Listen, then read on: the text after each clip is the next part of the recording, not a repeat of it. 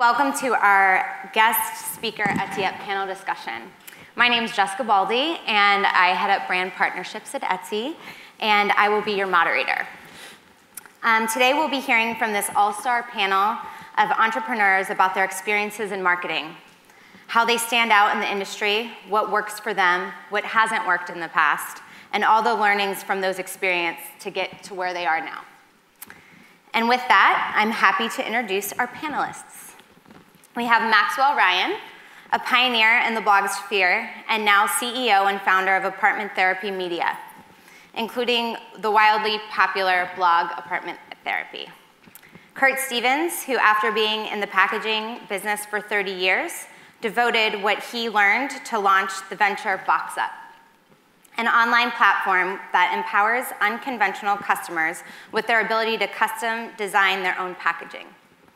We have Cassie Boorn, the woman behind the company Maker Mentors, who also left her full-time job to pursue her passion, empowering creatives with knowledge on how to leverage influential bloggers and social media to build communities around their work.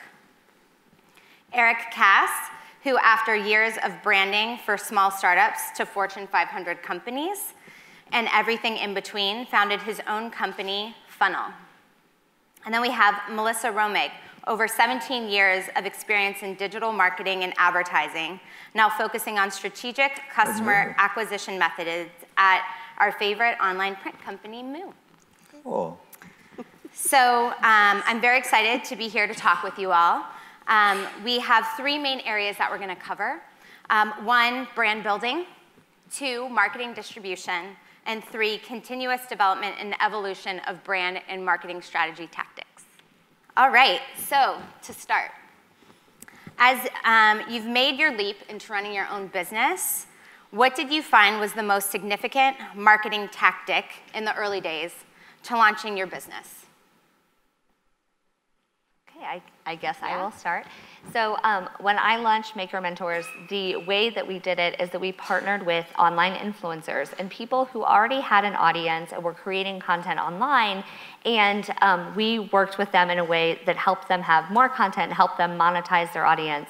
And because we did that, we didn't have to spend money on marketing, which I know is a huge obstacle for people when they're first starting out, that you don't have a lot of money to invest in your marketing. And so working with influencers and creating partnerships like that are a really cost-effective way to kind of build your initial audience and kind of get that foundation there. I'll just jump in and say, Apartment Therapy is a little different because we're not, obviously, we don't sell anything, but we still rely on, we need to reach readers, and readers, in a sense, the more readers we have, we sell advertising. So that's we do have to market ourselves to a certain extent. I would say in the early days, though, we didn't have to, obviously didn't call it marketing, but you have to do just a very, very good job of staying close to your customer, because I think any new business, the initial pop that you get is word of mouth. And it is one of the most amazing things you can have in the life cycle of business, and you don't ever get it quite again. But when you are brand new and people fall in love with you, they will talk about you. So you can learn a lot from them by that conversation that they have, but you can also be a part of that conversation. So I would say if you're really at the very beginning, the time that you spend staying close to your customers, literally emailing them unasked if they ask a question, or if they send you an email to their, to your info dot or whatever, at whatever, and you write back personally, if you're just on it, so that you have a personal connection to the first people who are finding you, you'll never get the same type of marketing ever again in your life, and it's a missed opportunity if you don't do that. Absolutely. Yeah, and I think for me, I didn't really think about it as marketing. I thought about it more as dialogue, and that I always just wanted to be a part of that dialogue. I wanted to get my work, my art out there and have other people see it and interact with it. And it was really old school because there wasn't the internet back then, actually, so it had to be books, these things at the bookstore. So it was a matter of, for me, entering things, sending things out, just kind of putting it out there so that it started to bring things back to me, and it really worked. I would get people contacting me from other sides of the world, even back then, that would pick up a book and see some work and something that spoke to them. So it was really exciting to start building that kind of community and not really putting the pressure on it of like, I really have to sell this right now. I'm just setting the groundwork at that point. And to weigh in on that too, I think both of them, their work, they created a lot of content in order to kind of build their audience and get the word out. You know, an apartment therapy is all content, and that's kind of how they, you know, built their foundation. And I think you guys have the ability now to publish a blog, to share something on Instagram, and to be creating content every single day. And so understanding who your customer is and where they're hanging out and what kind of content they want from you is really the first step. And I think that people get stuck on like, how do I start with social media, or how do I start putting content out there? And really you just have to do it, and it's scary, and every time you hit publish, you'll think, maybe I'm saying something stupid and all my followers will hate me, but like you have to get really comfortable putting your story out there, sharing the things that inspire you, sharing the work that you're doing, and people will notice that, and they'll organically start following you, and the people who love your work and want to support you will come out and do that. So I think, you know, just being willing to put a little bit out there and, you know, take a leap on yourself can be a really powerful way to get that initial traction.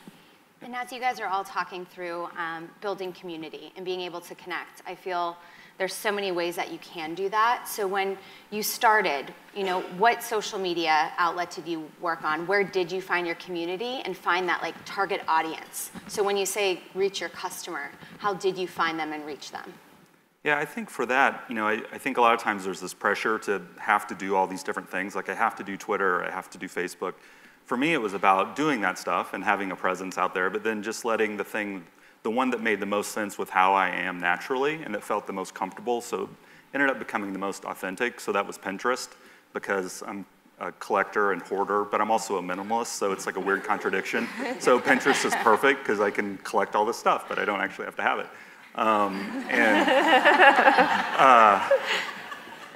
Yeah, and I also had on my website even a collection of words, which sounds really strange, but I actually kind of just write down words that stand out to me sometimes just in everyday conversation and have a list of them, and I had that on my website, and someone at Pinterest saw that on my website and was intrigued by it because it was that same mentality of collecting and putting it out and publishing it for people to see. So they ended up doing an interview of me, and then they put some of my boards on their main page, and so then I got all these followers. So Pinterest for me blew up, and you know, a couple 100,000 followers, and not because I really wanted that or I really tried, just because I did what I felt like I wanted to do and what was important to me. And it turns out there were other people out there that related to it and were interested in it. So they like gravitated towards it. Yeah, that's what you were. Yeah, because it was authentic, it was genuine, it was just me being me and not trying to force something that I'm supposed to do, kind of. And Jess, one of the things that we did, and I started off kind of skeptical about this, but I became a real believer by the end of it. But there's a lot of really great science out there to help you understand your customers and your market too. And one of the things that we came to the business feeling like we understood who our general market was, but in the digital world, I mean, there's all kinds of resources that you can access, and it's at surprisingly economical price points to get out there and survey the marketplace, apply some science to that part of it. And I became a real believer in it because I came away from those meetings thinking, okay, that was a really informative session about who our customers are, where we can go to meet them, where to spend our resources. And I can tell you, when we got started, a lot of that really played true, you know. So that's great. Where did you go? You know, SurveyMonkey. I'll put a little, plug in for them, but I mean, it's a fantastic tool. You can get a lot of great information. There's all kinds of services out there to sort of distill that for you into actionable items, and I think we really benefited from that a lot. That's great. That's wonderful. Very helpful. And I think in my career, I've worked for a lot of different brands, and I don't think I've ever worked for one that people are as passionate about as they are about Moo. And we do have beautiful products that look and feel beautiful, but I don't think that's what makes people love us. I think what makes people love us is that we are able to bring their personal business to life, and when they get that first business card, it's the physical representation of their business, and they're very excited and very proud to share that with everyone, and to share it with us. People love showing us their cards. I have one from Curt right here. As soon as people hear that I work for Moo, they want to show me their cards, and I think it's it's because it's a beautiful product, but it's also because what it means to people. Does anyone here use Moo? Yay, Moo.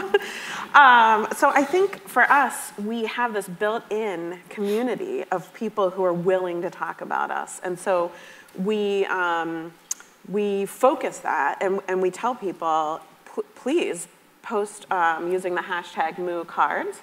And so every week we get dozens of people posting about these products and this thing that they're just so proud of. And so then we can use all these beautiful images that real people are posting in our marketing. And so we've actually found that the images from customers work better on Instagram than the things that my creative team build in studio. So we've started using a lot of those real, beautiful images that people just feel so passionate about in our marketing. And we're really, I think giving people a place to rally around your brand and kind of corralling them around that one thing, it helps because it really just, builds momentum from there.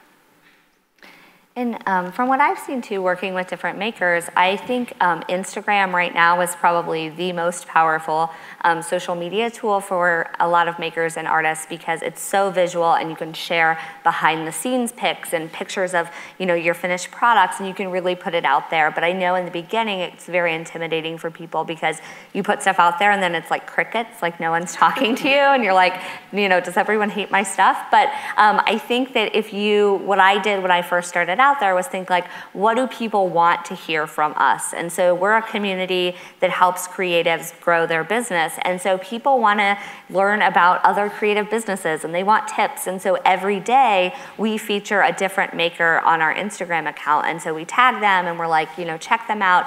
And that has grown a big following because people want to see who the other makers are. People want to have their stuff featured. People are commenting. So think about, what is it that my brand represents? What's the story I'm telling? What does my customer want to hear from me? And start creating content on Instagram that focuses on that. And people will come and you will build your following, but it takes time and it takes consistency. And so it's really easy for people to start on a social media platform and then do it for a day and quit. But it's like, if you just continue to do it over and over again, I promise you will have a following and you will grow an audience and it happens to everybody. So I think consistency and really, thinking strategically about what you're sharing will make all the difference. Great, awesome. So when we're thinking of value props, so we have a lot of sellers here. When you start a business, where do you go to find what makes you different and what makes you stand out, and where do you get that inspiration? Yeah, I think for me, one thing was, and this goes way back to even being in college and being in a fine art program, but also specializing in graphic design, and having them, people telling you what it is. So you're a graphic designer.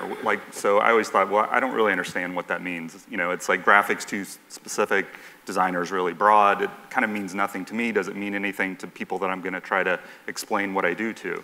And I kind of thought it didn't. So after years of working and kind of looking at everybody else and what they were doing and thinking that I had to fit into certain definitions of who I was and what I was going to provide, I finally was able to sit down and write a paragraph, a sort of manifesto that was like who I am and what I feel like I want to bring to people and what's important to me that I think will be important to other people. I don't know necessarily, but I feel like if I put it out there, I put it down on paper, that there's going to be people that are going to get it and are going to relate to it. So I changed all the words. I wrote it differently. I thought, I'm not, since graphic designer doesn't really feel like it relates to me, I thought, what does photographers do? Photographers are individuals. People hire them. They hire their personal style. Fashion designers make sense to me too, because they put their name on stuff and you're buying that person and their beliefs along with their product. And even doctors and lawyers kind of made sense to me because I liked how it was called a practice. And I thought, I'm never going to stop learning. I'm always going to keep evolving. This is a practice, So then I came up with, the name Funnel, the Fine Commercial Art Practice of Eric Kass, because I wanted my name attached to it. I wanted it to be a practice. I wanted it to be kind of fine art. I wanted it to be conceptual with the idea of a funnel, which is the process that I do, which is an artistic process or a designer process of taking everything in, distilling it down to its essence. So there was like all this stuff happening in this giant name. And it was also funny because when it did get published in books and stuff, it gave other designers a real headache because it's like a sentence instead of just a normal short name. So it's kind of makes people frustrated, which is funny to me. But there was a real point to it, and there was a point to every single word. And then not only that, when I would talk to people, when they would contact me, I didn't call them customers, I called them patrons. And I didn't say projects, I said commissions. So I started just using this language that had more to do with the fine art world and some historical references of when, you know, people with money would commission artists to do things, and they were patrons. It made it all more romantic too, I think. But it also was somewhat more understandable, I think, to the general public than some of the terminology that other people were using. But at the very least, it set me apart, made me different, and I thought it was really intriguing that people totally bought into it. They were like, oh, hey, I'm interested in a commission. No one ever said that before. I started saying that, you know, they would just say a project or something. So I think it's really cool how if you can really define things the way you want to define them. You don't have to feel like you have to fit into somebody else's kind of a thing. Well, in developing the notion around our value proposition, I have to admit to kind of co-opting a little bit of that from companies like Melissa's at Moo. You know, when I would go online and see that there were you know, really different approaches to what were really old line, very well-developed business models out there, like commercial printing. And I certainly was involved in one. The corrugated packaging world is, you know, very well established and been around for a long time, particularly the analog version of it that I worked in previously. And I thought to myself, you know, isn't it so cool that these new companies are based on the internet, and they're giving you a chance to create your own, you know, versions of the products that they make. Why aren't we able to do this with packaging? Why aren't we willing to do this with packaging? We had the tools. I mean, the tools were available to us. It's just nobody was doing it. So I had spent 30 years saying no to the marketplace that I now want to serve, you know, and the reason that we're able to do that is because of this digital, you know, revolution in the technology. And that really is both on the printing side of it, where we're creating the finished product for our customers, but also in terms of the way we're communicating with them. You know, in my old analog world, you know, of corrugated packaging, I had to drive across town and meet with somebody face to face, and there was a lot of overhead involved in that, and you know, all of the things that go along with it. And it's what made those minimum order quantities as big as they were, because you had to have enough, you know, of a transaction to cover all that cost. And so I just love the fact that this new value proposition is, we're going to relate to you in a way that allows you to be a bit DIY in the creation of the product. We're going to print it digitally and eliminate all these big overheads. And so right from the beginning, it really felt like we understood the value proposition. Now, what remains to be seen is if we're answering a question that people are actually asking. And you know, the early evidence is that we are, but you know, that's for us, a clear vision of the value proposition was there right from the beginning, even though we kind of borrowed it. Maybe, I guess. No. I think for us, our value proposition is kind of in between what you would get from a local printer and an online printer. So we enable you to do the things that you might go to a local printer to do, and you can customize things, and you can get beautiful things like gold foil and spot UV, but you can do it in small batch. And so you don't have to spend a ton of money like you might have to do at a local printer to get those types of features. So I think between that, I mean, there's a lot of different places you can go as a small business to fulfill that need. But I think, you know, that is our value proposition. And then we couple it with our brand promise. And going back to, it's so important that you, especially in a marketplace like Etsy, where there's probably at least one other, maybe a couple other people who do the same thing, that you differentiate yourself and figure out what your unique selling proposition is, and write yourself a brand manifesto that really isn't for customers. It's really for you and for any employees you have, and try to ask yourself if everything that you do, are you sticking to that brand manifesto? And then from there, you spin it off into a brand voice and a tone, and make sure that every communication you have on your website and your emails and your social sticks to that brand voice and tone. And for us, we saw what the competition was doing in the marketplace, and we wanted to be a little bit different and really, you know, it's hard to say that anybody else in our space would have the consumer excitement that we have with our customers. And I think it's because we built a very playful brand. So our tone, everything we do is very playful. It's meant to be professional and smart, but fun, but not in a snarky way. We're actually a British company, so there is a lot of our stuff might seem a little British snarky, but we try to walk that line between being playful and being sarcastic, but having a lot of fun with our brand, and with a product that really isn't fun. It's business cards, but we have a lot of fun with it. And I think that for us, that's part of our unique selling proposition. And everybody just needs to figure that out for themselves, and really need to take the time to put on paper what your brand promise is and write that manifesto. And something that I see is a lot of creatives, especially like artists or people who make something handmade, in the beginning it can be really hard to see what makes your product unique. You know, there are thousands of people selling candles and paintings and everything on the internet, and you're not solving a huge, like a world-changing problem. So it's hard to see like clearly what you bring that's unique. And so when people come to me and ask about that, the first thing I ask them is, who's buying your products? Like, are they parents? How much money do they make? Where do they work? How did you find them? Why do they buy the products? And what you'll find is like people only spend money on stuff they want, And so if you can figure out why they want the product that you have, that is your unique selling proposition. So what is it that you're offering your customers that they can't find somewhere else? And it doesn't mean that the solution isn't available anywhere else. It means that you're offering it in a way that makes them want to buy. And so figure out why they're buying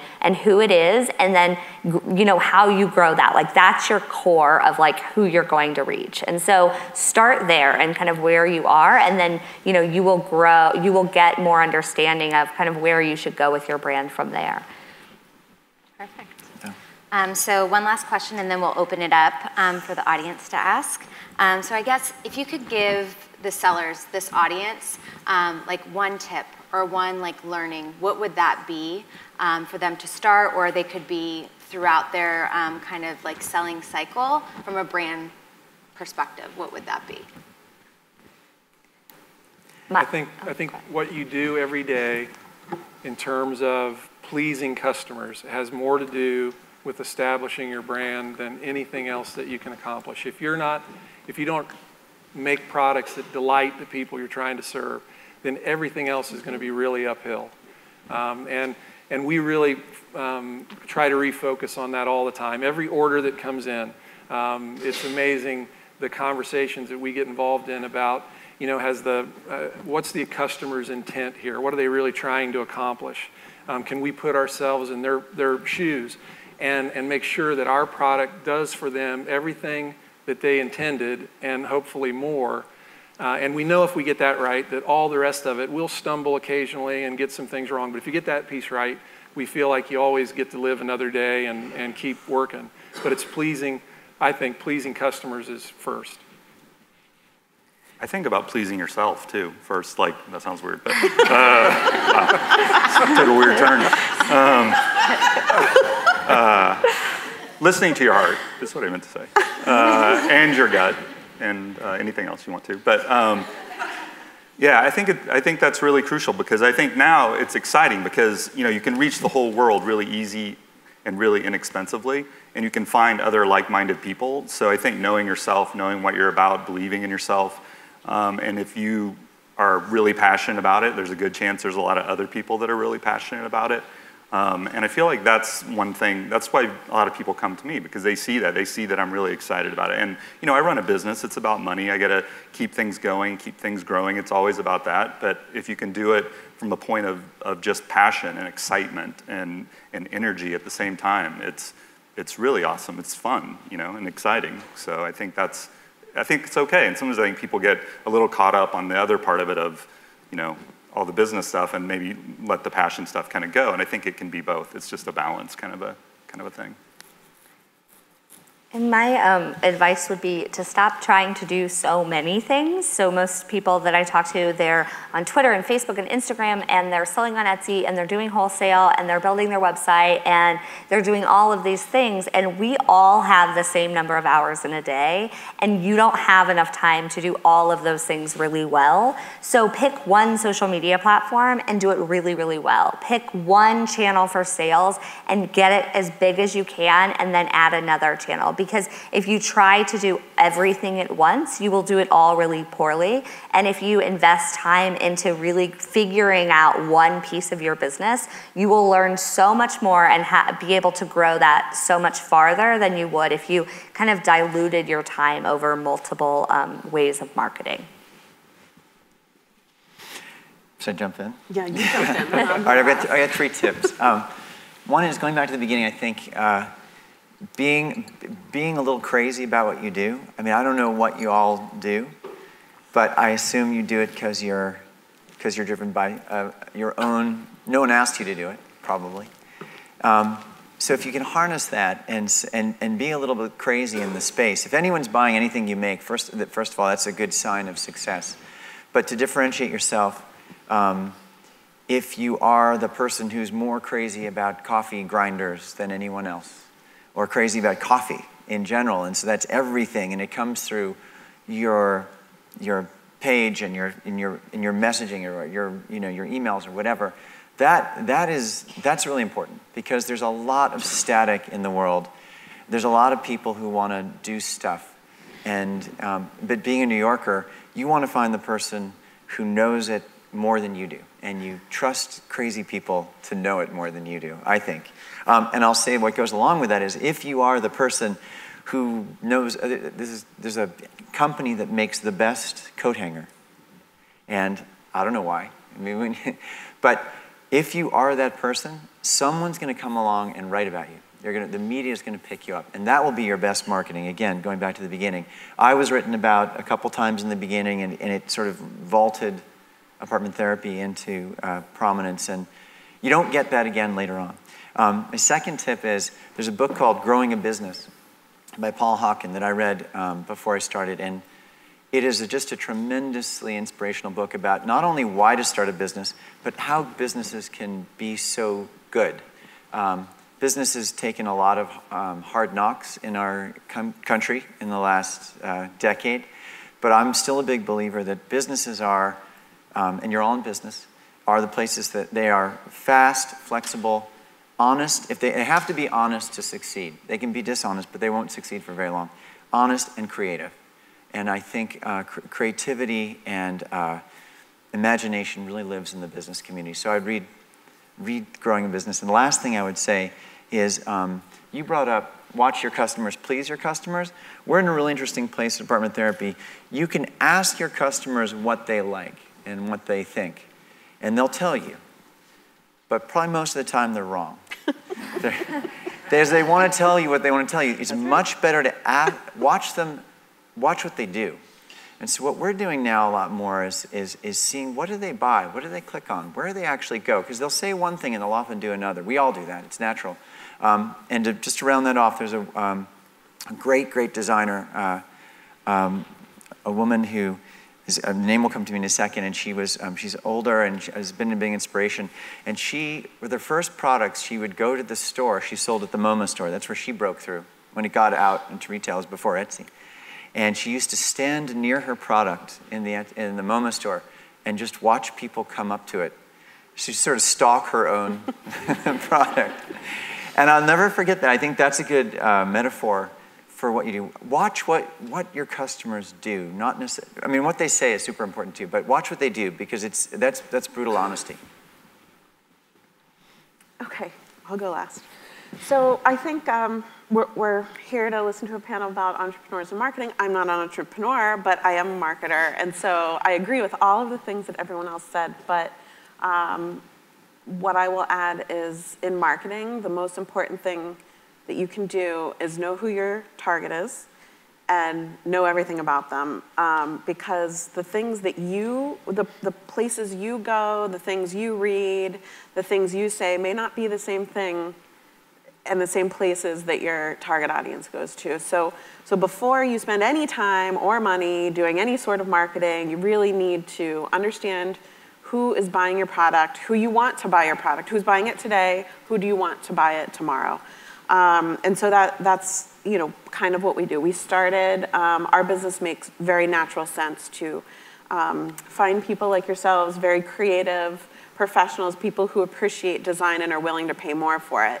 Unfortunately, after a couple of years, we're going to get pretty saturated in that market. So if we want to keep growing our business, we have to think about who else can we market to? Who else might be able to use our product? And we need to talk to them differently. They're not going to appreciate the same things and think the same things and go to the same places online as our original customer base. So after our creative target, we really go after tech startups and realtors and yoga instructors and people that we've kind of solidified our base, and now we're trying to grow beyond that. So we think about what sorts of places do they go, what sorts of things do they read, and I think as a marketing team we're all pretty connected into social media, and so one of the first channels that we tried to that we were very active on was Twitter.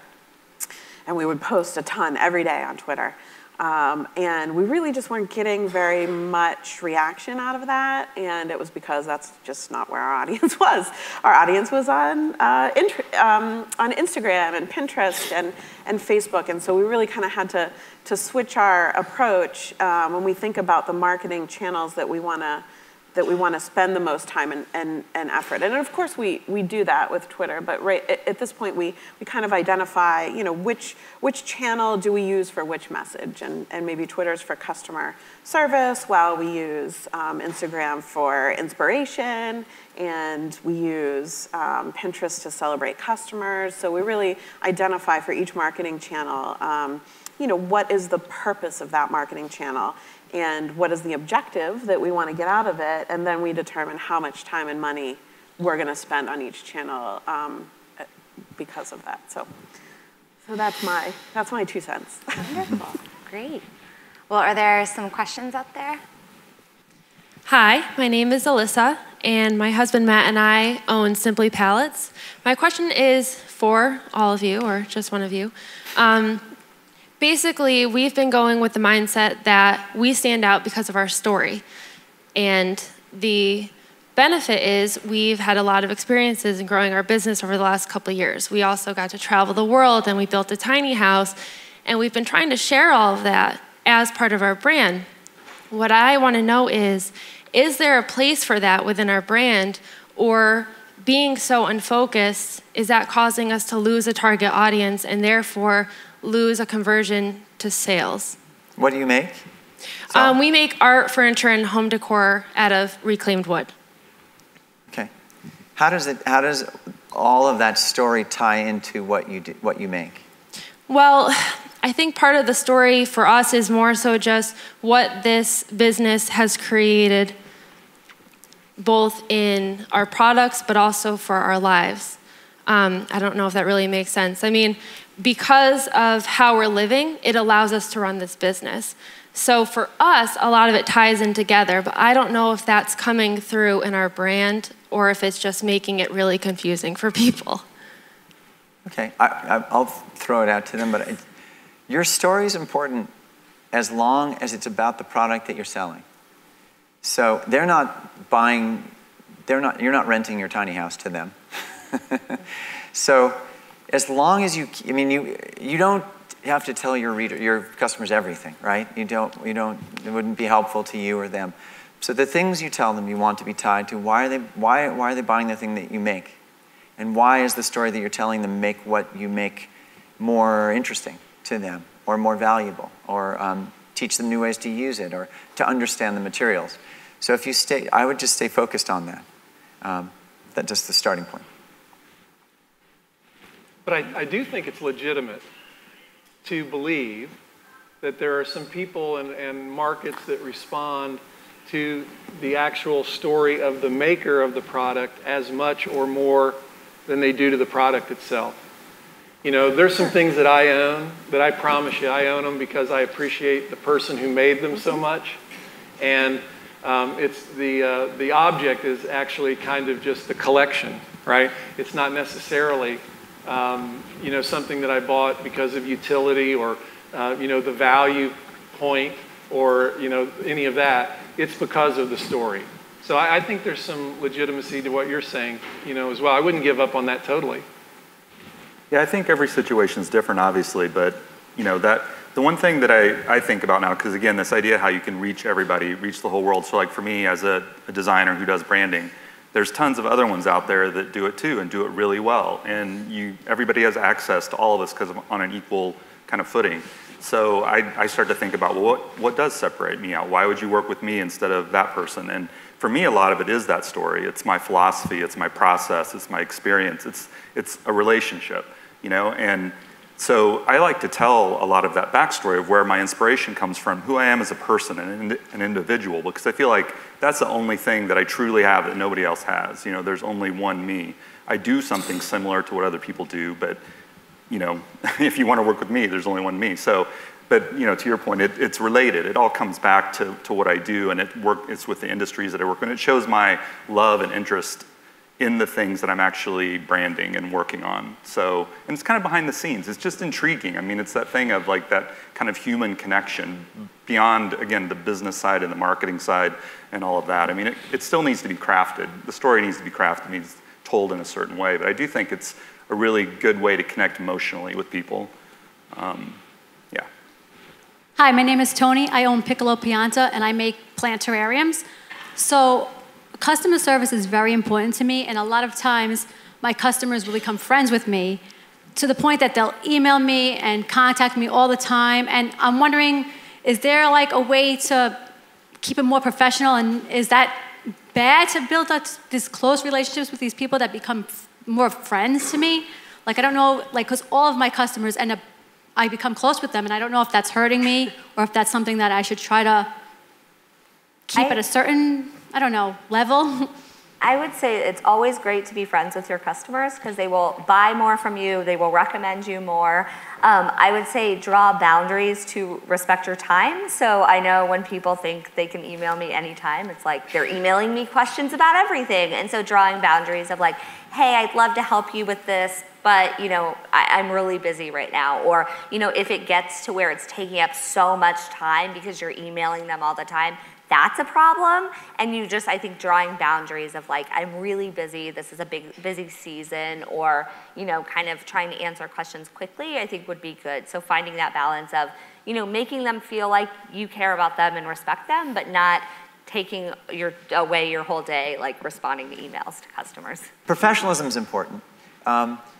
You are, I'm going to talk a little later today, and I think what's so important these days is that we're talking about story. And there is connection to people's lifestyles and their stories, and they're obviously connecting to yours. But you do want to keep them focused on that. If your story becomes so powerful that they're more interested in talking to you than buying a terrarium, then you may be off. You might be a television show and not a terrarium maker. You might be the Kardashians. You do nothing and you just have television. But I think, to a point, I think keep if someone's emailing you 3 years later about a product that they bought, that's amazing. And you you say, well, why haven't you bought a new one? You know, you just have to come up with new products, new reasons for them to update. I have a friend who's an artist, and I think this happens more to people who are really in the craft, but when it's artistic and handmade, you're going to get it more often. Yeah. That's a lifelong connection, and her challenge is how she sells these brass pears that are beautiful, and once you have a pair, you don't really need another one, but they start collecting them. So she's created new things, new ways of reaching out, because people do collect. And maybe you want to, if you have that loyalty, you should push into it. And when you're talking to them or emailing, say, hey, do you know I've got something new? check it out.